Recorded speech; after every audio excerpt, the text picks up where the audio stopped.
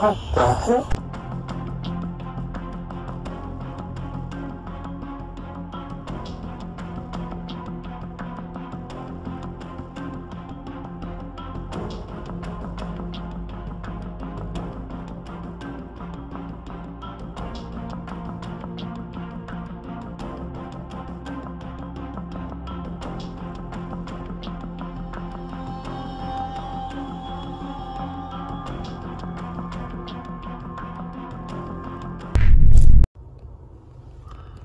Hi, I stopped here and I seen something running under this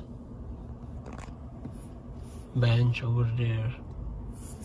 I'm gonna go check what was that.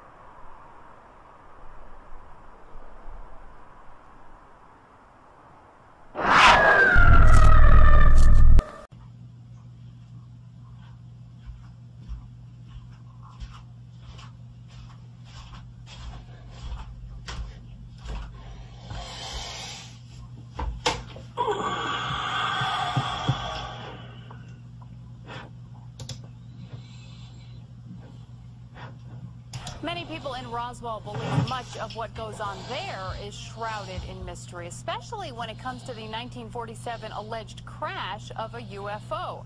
But are the stories of outer space creatures and flying saucers true? According to one man, yes, and he is now sharing what he says he knows with others. Here's News 13's Selena Westervelt. 4 little men, one of which was still alive, as it was moaning. Short, skinny, big eyes, small mouth. The beings had been put on mess hall tables and the doctors were examining them.